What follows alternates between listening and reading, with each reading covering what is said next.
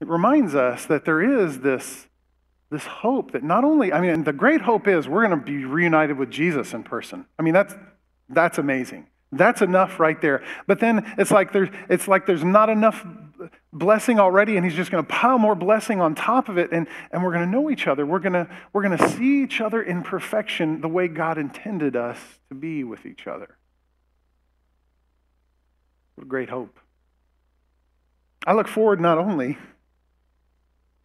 to seeing the ones I miss now, but also getting to meet the ones that departed before I got here, the giants on whose shoulders I stand. I didn't build this church. And I'm not just talking about this building. I'm talking about this community of faith. And I didn't build the greater connection. I just get to enjoy it. I can choose to strengthen it or tear it apart.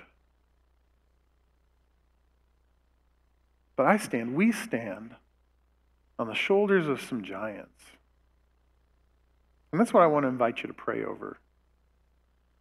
As we remember those saints, the particular ones we're going to mention this morning, as well as the other ones that we remember in our hearts, on whose shoulders do you stand?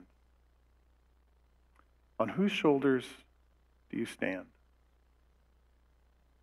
And there's somewhere along the way, they're standing on Jesus' shoulders.